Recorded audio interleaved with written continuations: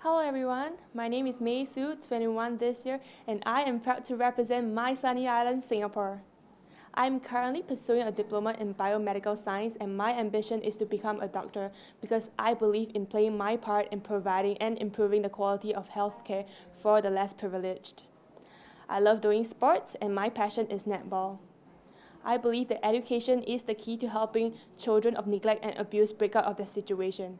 And my personal motto is seek for the solution and not for the problem. Thank you so much.